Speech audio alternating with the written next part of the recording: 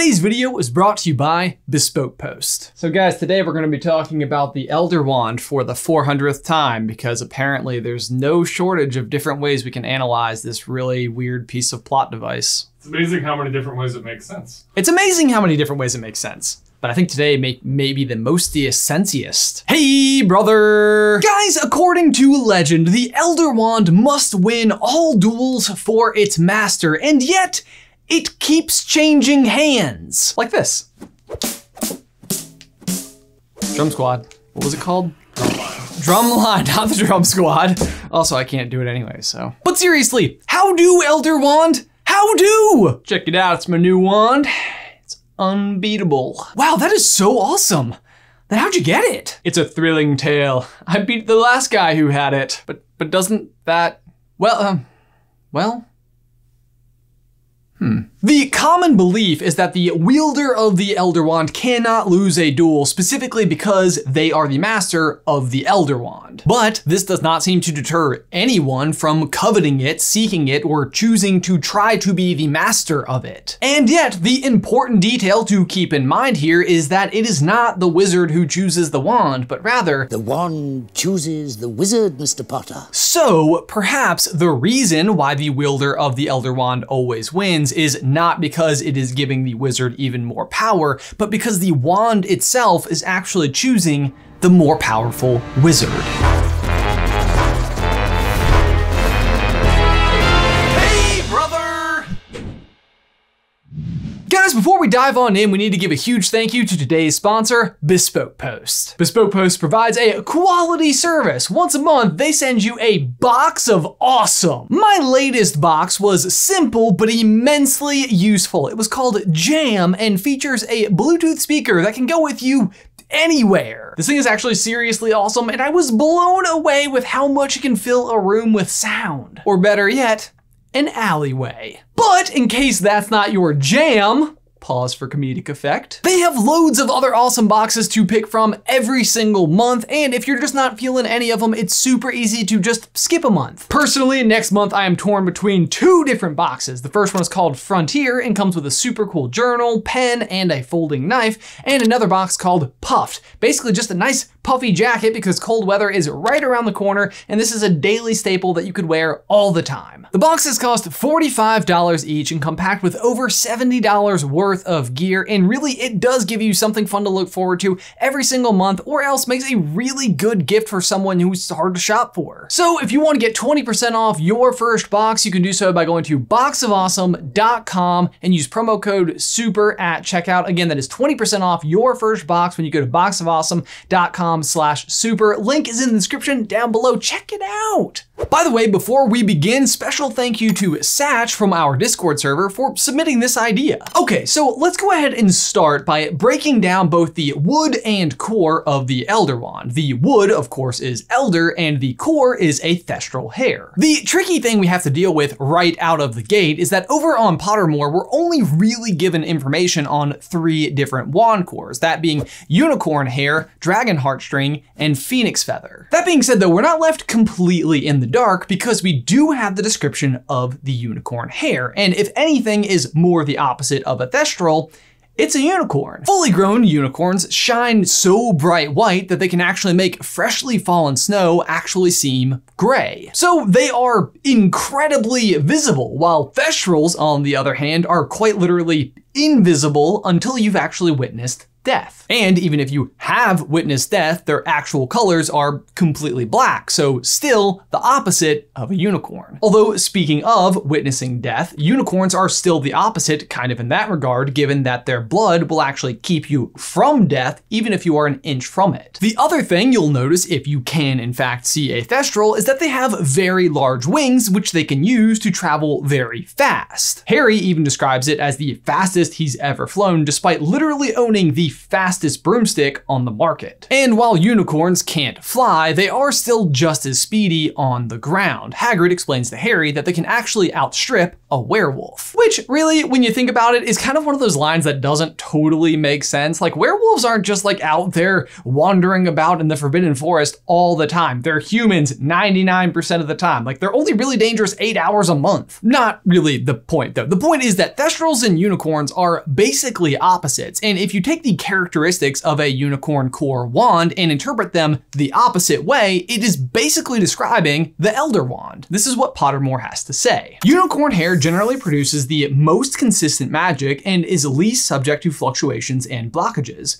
Wands with unicorn cores are generally the most difficult to turn to the dark arts. The fact about the dark arts right away is something that really stands out to me because both Grindelwald and Voldemort use the Elder Wand to perform the dark arts. And I hear you, you might be like, Ben, Voldemort wasn't actually the master of the Elder Wand, but you know what, he sort of is according to, just wait, it'll make sense. The description goes on. They are the most faithful of all wands and usually remain strongly attached to their first owner, irrespective of whether he or she was an accomplished witch or wizard. This one is laughable. The Elder Wand is famously unfaithful, especially towards its first owner. It has changed hands many times, and certainly not irrespective of whether or not they were an accomplished witch or wizard, because that is literally the defining characteristic that determines who possesses it. Also from Pottermore on unicorn core wands, minor disadvantages of unicorn hair are that they do not make the most powerful wands.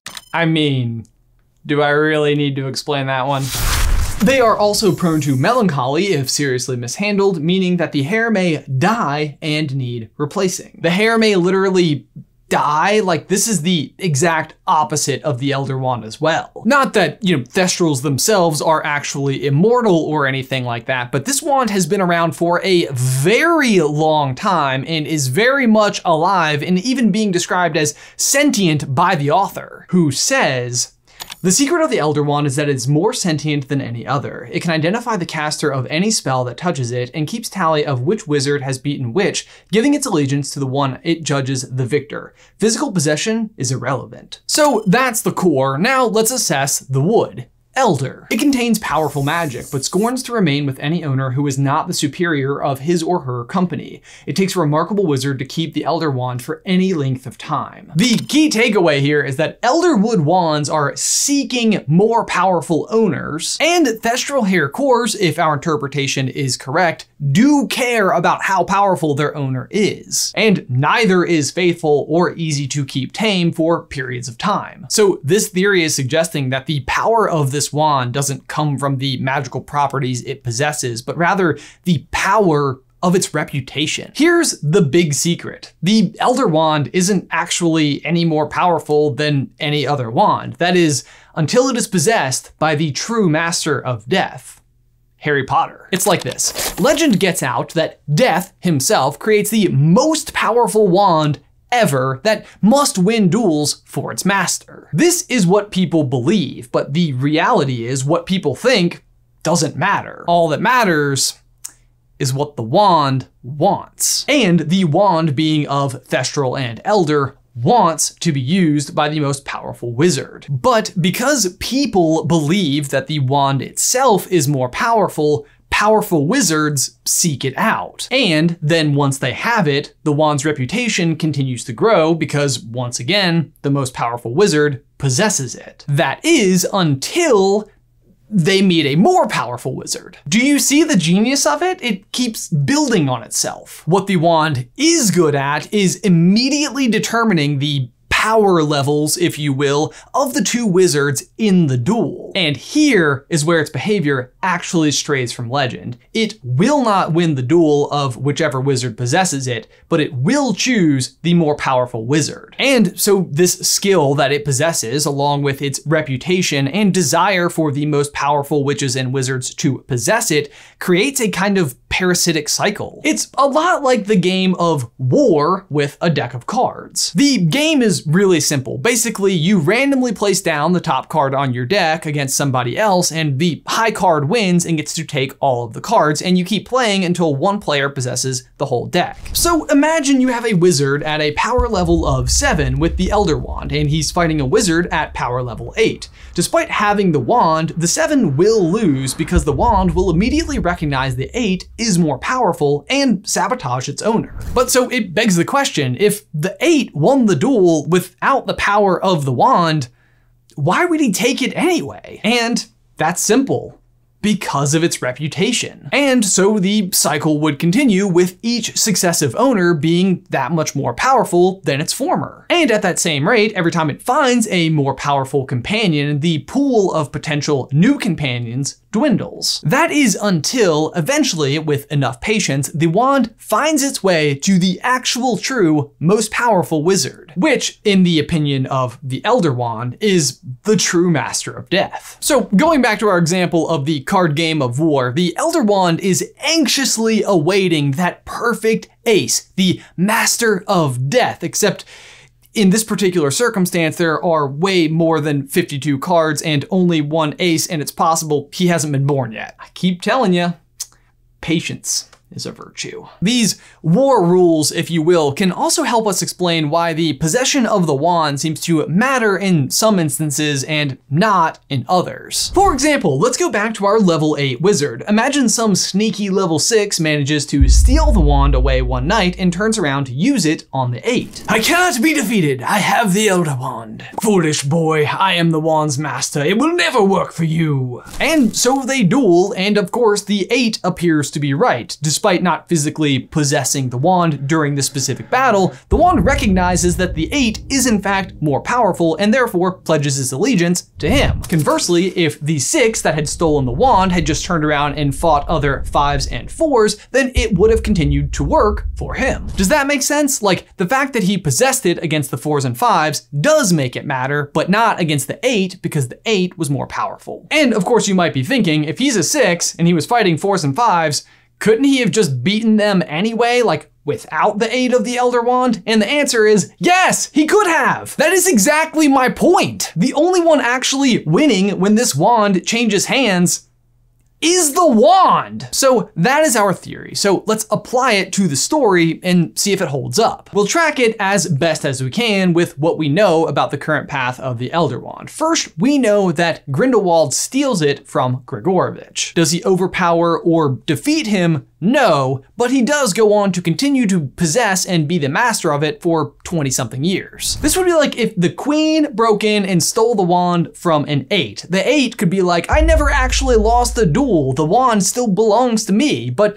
the wand doesn't care. It just wants a new powerful master. Do you guys like our very official Harry Potter face cards? We made them ourselves using our printer. And Grindelwald is indeed a pretty good master until Dumbledore, the king himself, steps in. Now, of course, we have many theories about how this particular battle is going to go, or not go for that matter, but as the story currently stands, this particular duel is the one that makes the least amount of sense as it pertains to the power of the Elder Wand. These two are so evenly matched that shouldn't the Elder Wand actually give the edge to Grindelwald? You'd think so, and yet he still loses. How is this possible if not for the Elder Wand's ability to recognize that Dumbledore is just a shade more powerful? But like, are you starting to see the paradox of this wand? In the end, it offers no extra power to the wielder other than confirming the fact that it is the most powerful master it's met so far. But that could doom you from the start if the wand is able to determine that your opponent is just naturally more powerful than you. It's just all so very clever, because if you do in fact believe that Death himself created this wand, you know that Death's goal with the creation of the wand was to